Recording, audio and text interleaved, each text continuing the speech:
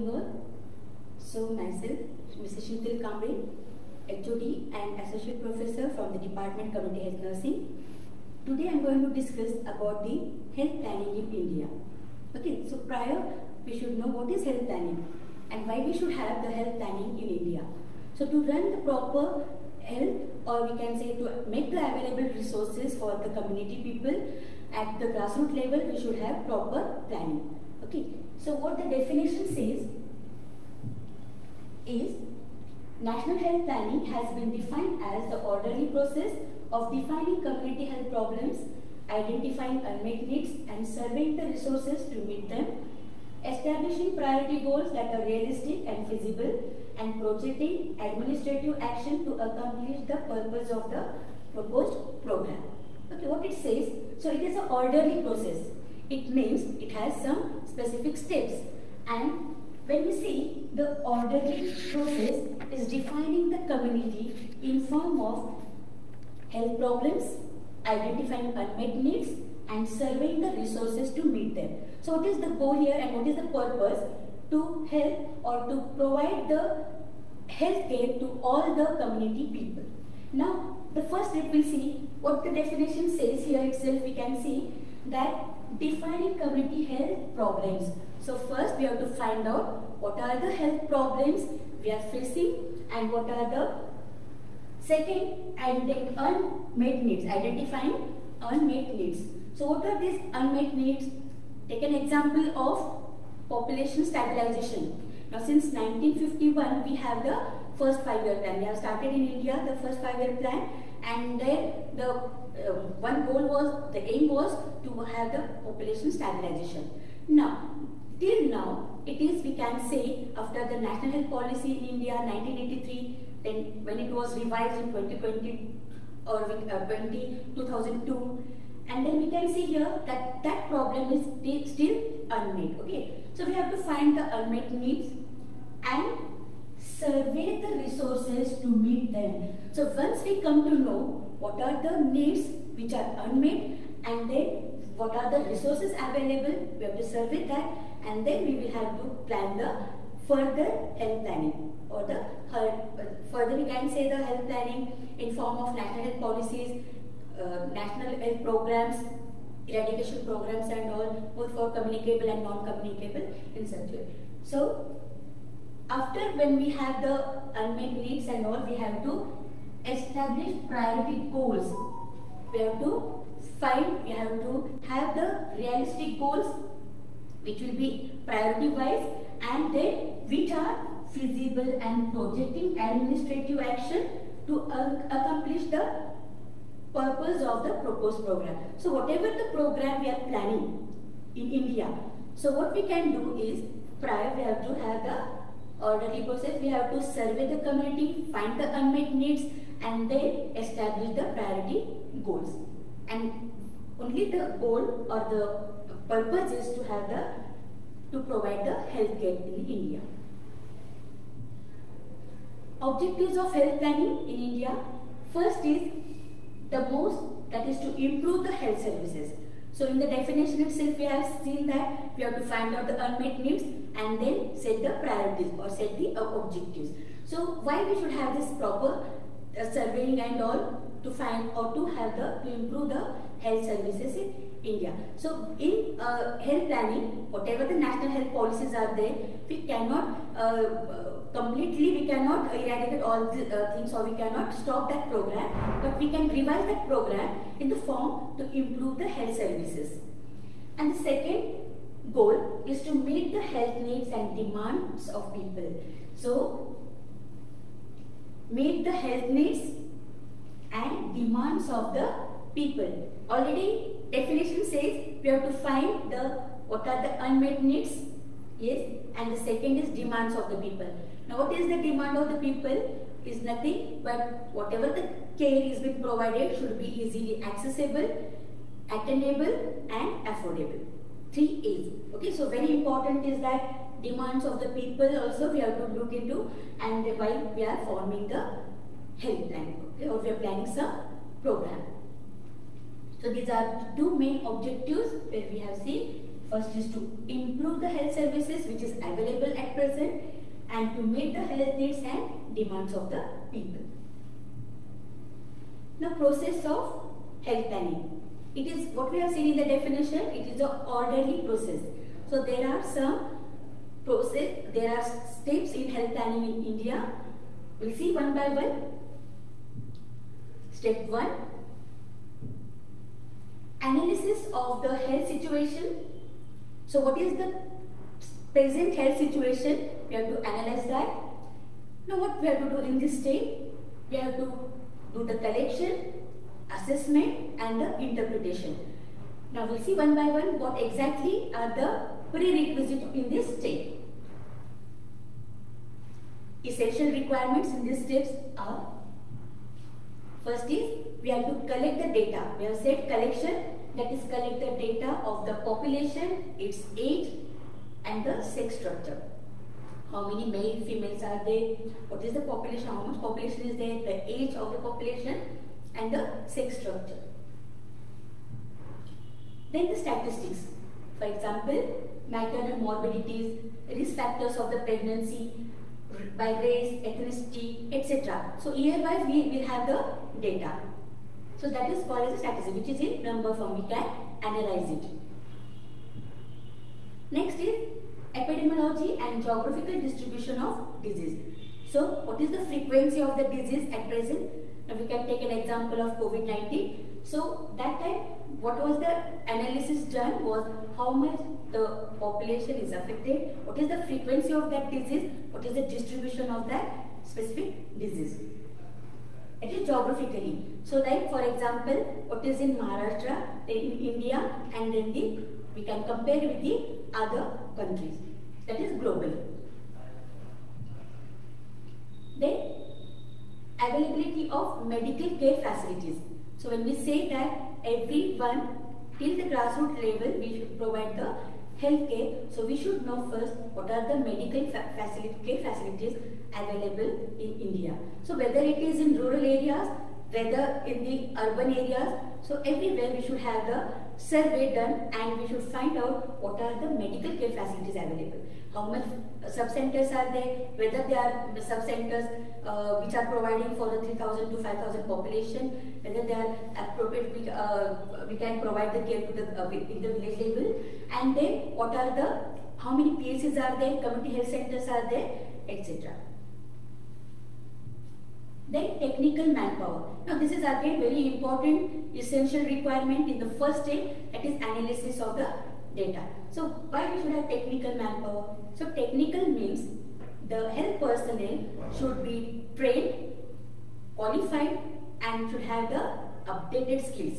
Okay, so everyone like the staffs, whether it is in government or in the private area, we have seen that there are many conferences, workshops held. Also we can see the training, the staffs are sent for the training purpose. Now why it is? So that we should have the technical manpower. So technical itself, it says the staff health care personnel should be trained, skilled and should have the up-to-date knowledge.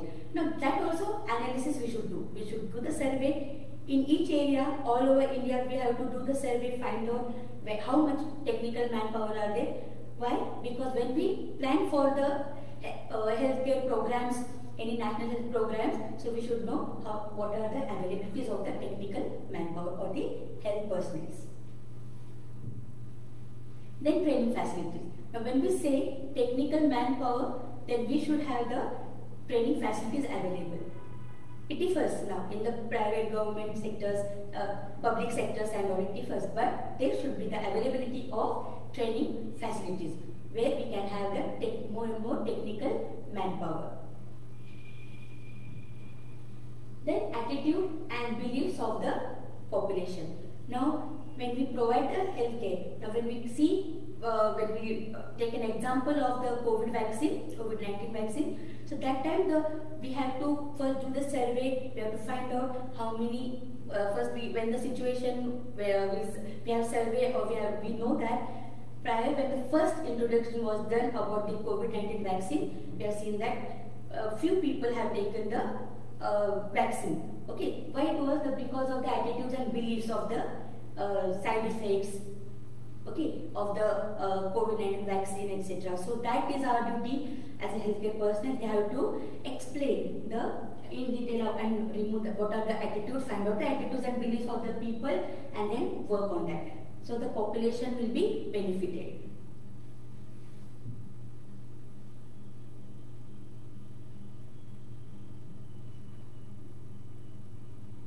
So step 1, what we have seen is analysis of the health situation, where we have seen there are 3 important stages, that is collection of the data, assessment of the health situation, and interpretation of the data. What is the essential requirement for this stage? Is we should know the population, its age and sex structure. Second, statistic, we should have the data, collect the data. Then epidemiology and geographical distribution, when we have the disease, we have to see the spread and the distribution of the disease, frequency of the disease. We have to see, survey the medical care facilities available, how many technical manpower are there, and how many training facilities are there to have the technical manpower. And the last is attitudes and beliefs of the people. Now the step 2 is to have the establishment of objectives and goals. Now here in the definition, first we have seen find out, or we have to find out the unmet needs. Now for that we have seen the first day, we have do this, we will do the survey and then collect the data, interpret the data. Second step, now when we have the data in our hand, we have to set the objectives accordingly. Then why we should have these objectives and goals? First is to guide efforts. Now guide efforts of whom? The people or the health personnel who have collected the data, done the survey, find out what are the health needs from the community. So we have to guide their efforts. Second is establish at all levels. And all levels is nothing but sub-center, we can see, then primary healthcare center, village level, then block level, taluka level, district level, etc. So it should be established at all levels. It may be for short term and long term, or long term. Okay, so short term we can take an example of 5-year plans, which is for plan for 5 years. And first 5-year plan in 1951 was started after the independence, okay, by the Health Commission or Health Planning Commission in India. Now this is short term for 5 years. Now long term example we can take as the population stabilization. Now the target is by 2045 the population will be stabilized. Okay, so that is the now current for the long term. So these are the we can see why it is important to have the objective and goals in health planning in India. First is to guide efforts, established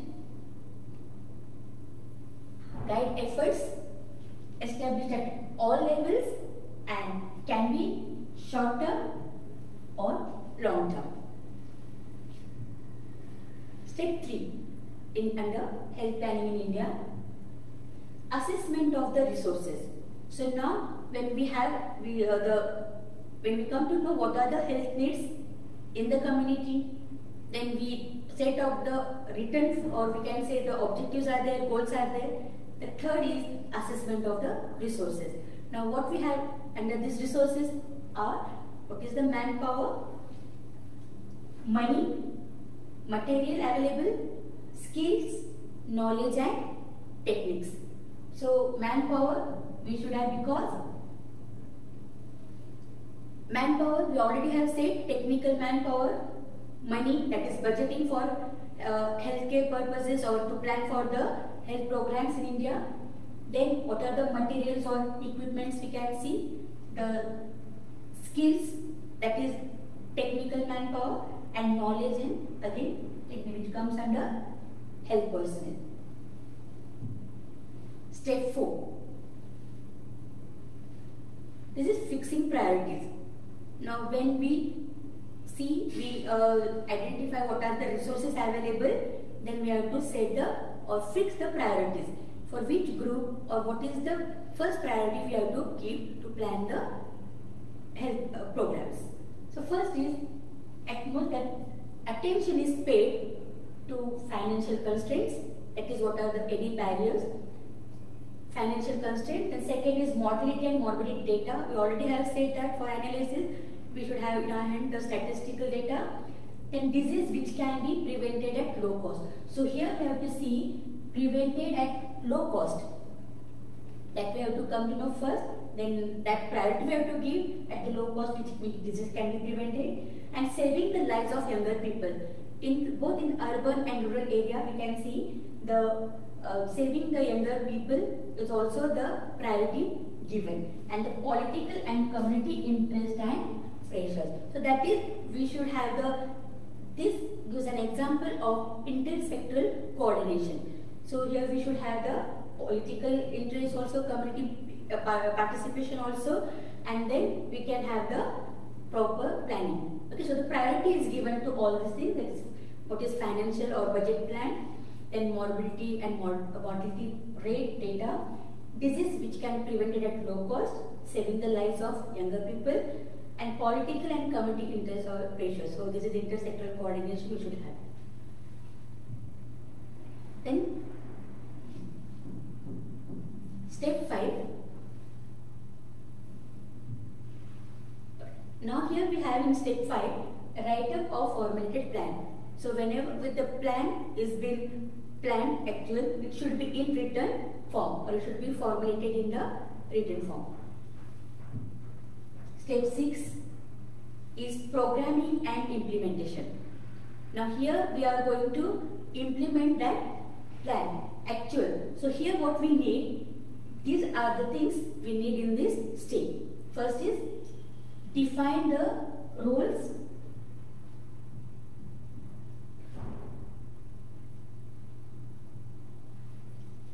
and tasks. Roles and tasks of the health personnel, who will perform what job responsibilities. So that should be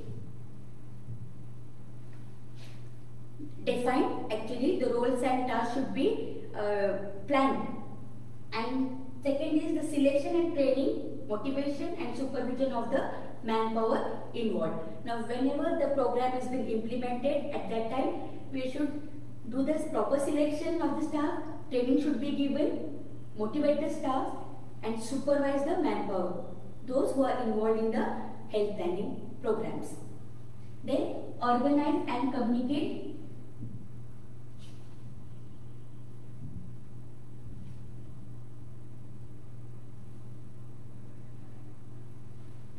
Organization and communication. In this we should have a proper organization and proper communication. Okay, so that is very important to have the proper running or smooth running of the program. The communication should be proper. The efficiency of individual institutions such as hospitals and healthcare centers.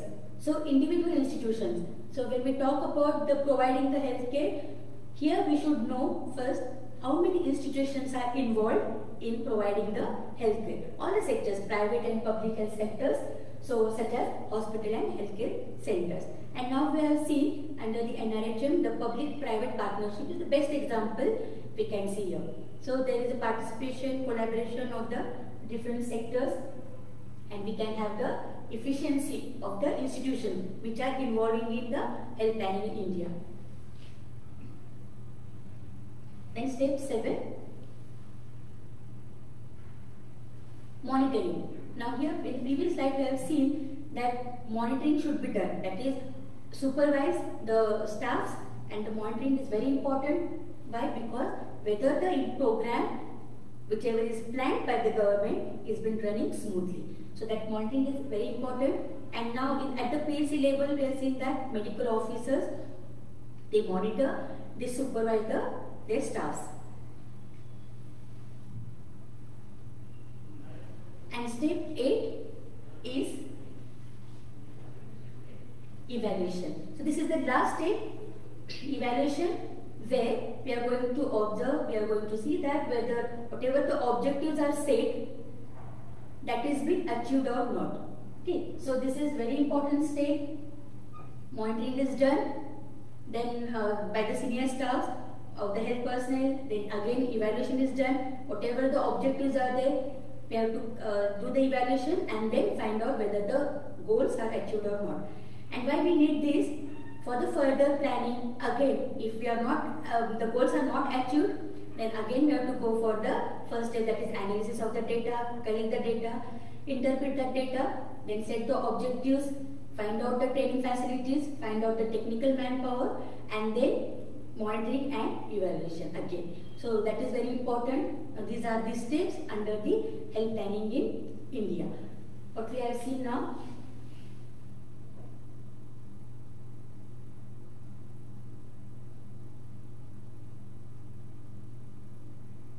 So we have seen what is national health planning, which is defined, which is orderly process of identifying unmet needs, problems, surveying the resources available, establishing priority goals, and then whatever the feasible and projecting administrative level we can do, we have to perform it, implement that to achieve the proposed program. Then we have seen what are the objectives of the health planning. Then we have seen the process, which includes the first step, that is analysis of the health situation.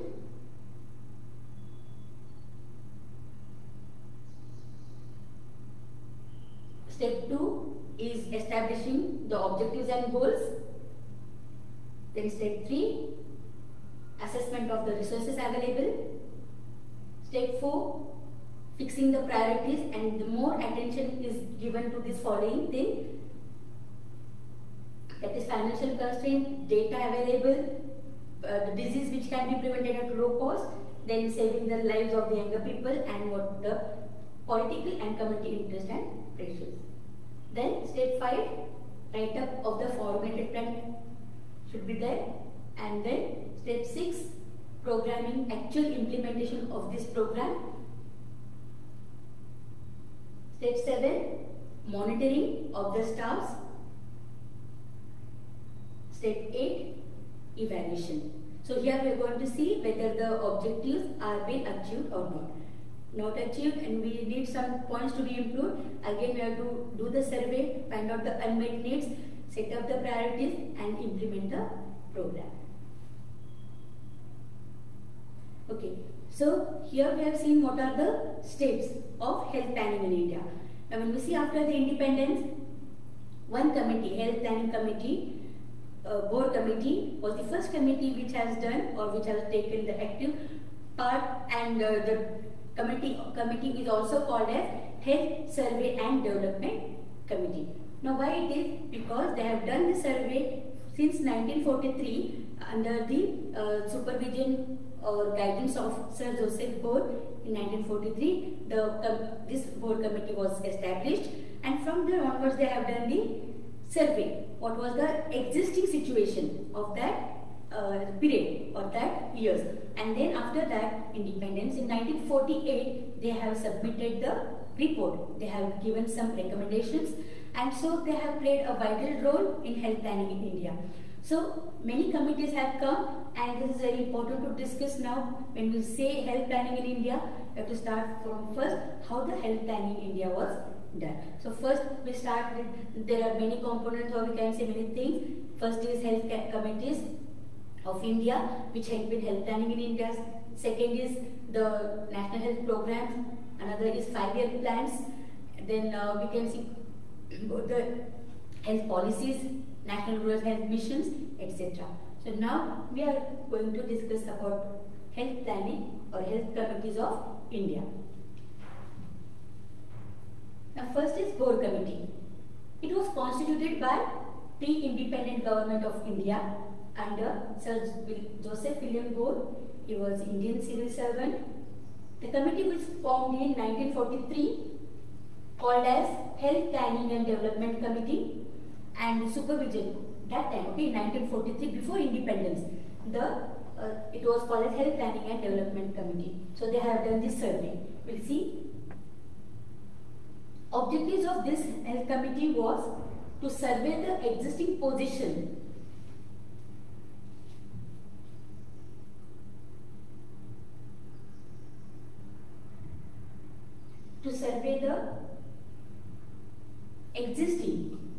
position. Existing position means it is from 1943. So what was that existing position? Was the first objective of that to do the survey, find out the existing position regarding the health condition and health organization in the country. There are two aspects. Their objective was, first is find out the health conditions of the people, and second is what is the proper organization, what is the infrastructure available to provide the healthcare in the country, and the second, to make recommendations for the future development. So whatever the data we have already seen, discussed what are the steps of health planning. So once they get the data, so what they have done, they have given some recommendations for future planning or future development. The recommendations were integration of preventive and curative services at all administrative levels. That means starting from the grassroots level, village level, taluka level, we can say district level. Here everywhere there should be integration of preventive and curative services made available at that time. Second, the committee visualized the development of primary health centers in 2 stages. This is very important recommendation they have done, and we can, if we tally this, so many of our percent we are implementing the same thing. So it was in the form of short-term measure and long-term measure. In short-term plan, they have said, they have recommended to be the plan to be implemented within 5 to 10 years. And best example we can see, first 5-year plan was started in 1951 to 1956. So it should be, the short-term plan should be only for 5 to 10 years. Each primary health center in the rural area to cater a population of 40,000. Now nowadays, existing condition, or we can see, one PSC looks after 30 to 40,000 population in the plain area. Okay, so this is now correct data we can see, or the situation, existing situation. Second is secondary health center, that we can say a rural hospital to serve as a supervisory, coordinating and referral institution. So whatever the rural hospitals are available after the primary health center, so there should be a proper referral system, proper coordination should be there at all the levels, administrative levels. That is, when we see the referral system, sub-center to the primary health center to the district hospital. So here the proper coordination should be there. Supervisory should be done properly. Third, next is for each PSC to medical officer. Now here they have planned a staffing pattern. So we have said in the previous slide, we have seen that it was for existing situation before the independence in India. So now they have said that 2 medical officers should be there. Now at present we have 1 medical officer, 4 public health nurses, 1 nurse, 4 midwives, 4 trained guides and 15 class 4 employees. Now altogether nowadays we have 15 employees or staffs. Overall staffing pattern of the PSC. So this was the requirement at that existing situation in India. Long-term plan. Now here in the long-term plan, board committee, they have recommended the healthcare system in 3 tiers. The first tier, it says primary health units should have 75, it should be 75 bedded hospital for each 10,000 to 20,000 population. That means around 20,000 population they should look after, with staff of 6 medical officers, 6 public health nurses, 2 sanitary inspectors, 2 health assistants and other supportive staffs. Okay, so the idea was first tier it should be looking after, that is a 1 PSC should look after 10,000 to 20,000 population. It should be 75 bedded. At present we have 10 to 15 bedded hospital or primary health care center.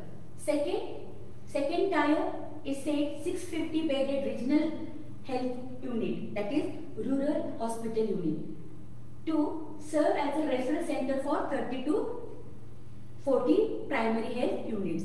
So here we can see in the second tier it is say 650. Now we'll see 75 bedded the PSC should be, then 650 the rural hospital, which is the mediator, or we can see the referral unit, we can call it as a referral unit, and the third tier district hospital with 2,500 bed, that is district hospital. Okay, so 2 main recommendations given by board committee, the objective was to find out the existing situation at that time, and then they have given the recommendations. Recommendations in two forms, that is short-term plan and the long-term. In the short-term, they have planned how the PSC should be, how many population they should cover, and then how the rural hospital should act as a supervisory coordinated referral units, and last is the staffing pattern. In the long term, they have said how the PSC, the rural hospital and the district hospital should serve how many population. In the bed form, that is PSC for 75, they should serve with the 75 bed, RHU with the 650 bed and the 2500 for the district hospitals. Second committee is, which also has taken active participation under health planning, Mudliar Committee in 1962. It was constituted in 1959 by Government of India under Dr. A. Lakshman Swami Mudliar. He was a Vice Chancellor of Madras University. The committee was called as Health Survey and Planning Committee. But they also has done the survey, and they have participated and they have contributed in the health planning in India. Objectives of this committee: to survey the progress made in the field of health since submission of the board committee's report. So whatever the recommendations were given by board committee, they have survey the progress made in the field of this under Sir Joseph board committee, whatever the report was there, and then make recommendations for the future development and expansion of health services. So first they have to have the key lessons or find out the progress made in the field of health since submission of this board report, committee's report. And then second is the recommendations after having the survey. Recommendations of Mudliar committee: first is consolidation of first to 5-year plans. Consolidation of first to 5-year plans is nothing but have the continuation of first 5-year plan with the second. Okay, so that is 2 5-year plans was consolidated, made communicated or made one. Strengthening of the district hospitals, that is at the district level, the hospital was the plan was to strengthen those hospitals. Strengthen in the form of, first is infrastructure, second is technical manpower, training facilities available, and whatever the population was covered or looked after. Then regional organization and the district in charge of regional deputy and assistant director. So these posts in the organizations were made. Regional charge of regional deputy and assistant director. Then PSC not serve more than 40,000 population. Same it was continued with the board committee recommendations that one PSC should not serve more than 40,000 population. And then integration of medical and health services. So more and more integration should be done. That was the foremost objective of this committee, to integrate the medical and health services available in India. Then Chadha Committee, constituted in 1963 by Government of India under Dr. M.S. Chadha, Director General of Health Service, DGHS. Recommendations of this committee were: one basic health worker, that is BHW, for 10,000 population. Now under NRHM has introduced ASHAs. They look after 1,000 population. Why the motive was that, or the aim was to provide the health services at the grassroots level. So ASHAs are appointed for 1,000 population, who will be from the same community, will know the same language, and look after 24 hours for the population, 1,000 population. So same thing, the recommendations were one basic health worker for 10,000 population. Then one BHW, basic health worker, should visit house to house once in a month to implement malaria activities. Now that time the problem was about the communicable disease, which is malaria.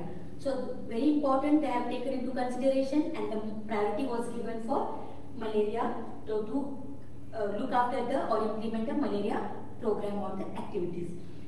So they have given the job responsibility for this basic health worker to visit house to house, that is do the home visiting, find out malaria cases, at that time and implement the or provide the strategies or the care. Then basic health worker to serve as multi-purpose health worker for family planning and vital statistics.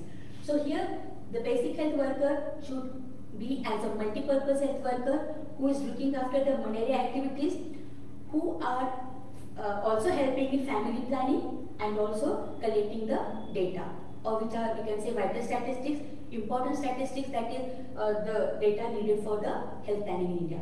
So this basic health workers to serve as a multi-purpose health worker.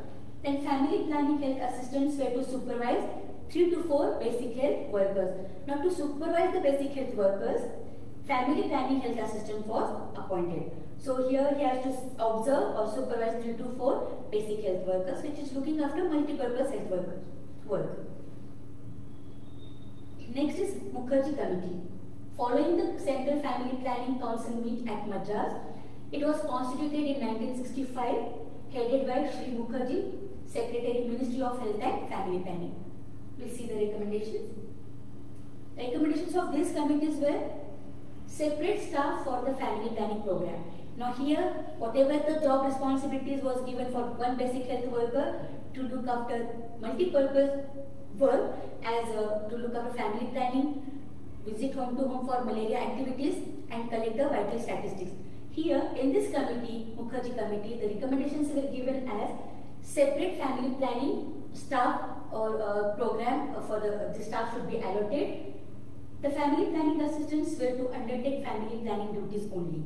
So when they are assisting or supervising the basic health worker, the family planning assistants have to undertake only the family planning duties only. He has to look only after the one activity, that is family planning.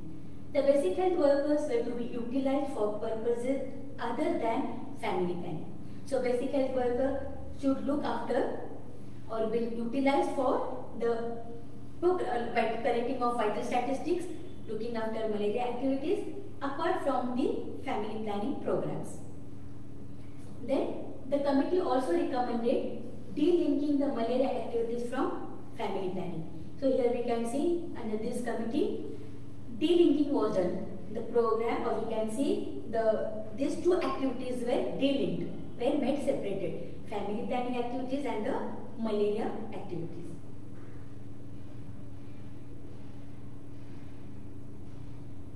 Then Jangalwala Committee, headed by in Srinagar under Central Council of Health 1964, Dr. N. Jangalwala, Additional Director General of Health Services, has been the head of the committee, and committee was also called as Committee on Integration of Health Services. Recommendations of this committee: first is integration from highest to lowest level in services. Integration from highest to lowest, that is from district to the providing the care, from central to the state, state to the district, and to the at the grassroots village level. Then integration of preventive and curative services, saying what is the health planning objective, that same integration of more and more preventive and curative services at each administrative level. And the third, integration of medical services and public health, that is rotation of personnel. So here the one thing important was implemented, that is whatever the duties or the rotations were done of the health personnel in the public and the medical health services. The recommendations continued, like unified cadre, that is there should be unity, or we can say the administrative level will go from highest to lowest level together. There should be a common seniority, recognition of extra qualification, equal pay for equal work, special pay for specialized work, no private practice, and good service conditions. So we have seen here, working together, there should be inter-sectoral coordination, unified cadre should be there. Then common seniority, okay, so according to the experience, there should be a common seniority placed. Then recognition of extra qualification. Extra qualification, so we can say there can be a post, then we can say the salary and all. So that is for extra, there should be done the recognition of extra qualification or higher qualification. Then equal pay for equal work. So whatever the work is being done, the equal pay should be given. That is the recommendation. Special pay for specialized work. So when we see, take an example of Asha, we give the remuneration. The government gives the remuneration for one AMC mother when she escorts the AMC mother from the community for the institutional delivery. Then she gets the remuneration. So specialized work gets the special pay. So that is called as in form of remuneration. One AMC mother she brings to the institutional delivery. So that is escorting the AMC mother. Then no private practice for the government doctors. So here there should be no practice. Private practice should be done of the government. So those who are working in government should not have their own private practice. And then everywhere in the health sectors, in the administrative level, whether it is sub-center, primary center, district hospital, there should be a good working service conditions. Okay, so these were the recommendations of the health committees. So today what we have seen is what is health planning in India, then what are the objectives of health planning in India, what are the steps, actually what are the steps taken. So everything we can see in the definition itself, it says orderly process, then collect the data, plan the program, evaluate that program, and then formalize that program. Okay. But today again we have discussed the major part which the health committees have played an important role in health planning in India. So we have seen first board committee, then Mudliar committee, Mukherjee committee, Chandrawala committee, Chadha committee, who have played a vital role. They have done the survey, they have found the unmet needs, and then they have worked on the health planning. So one thing we can do here, when evaluation is done, we can implement this program, we can further improve the health services. So it helps a lot, and we know now any program it can be. So we know now what are the objectives and how it is being implemented. Okay, so here we have completed today the topic health planning in India, and we have discussed the health committees in India which have helped in health planning. Thank you.